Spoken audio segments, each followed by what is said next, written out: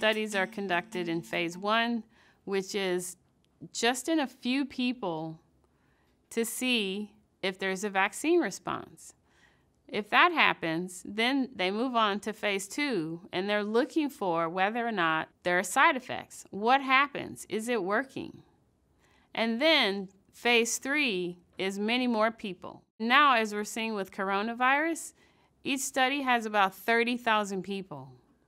And that's because we need to be able to determine if the vaccine is working. In fact, I decided to sign up to be in a coronavirus vaccine trial because it's really important for there to be diversity in clinical trials, people from all walks of life, from all backgrounds.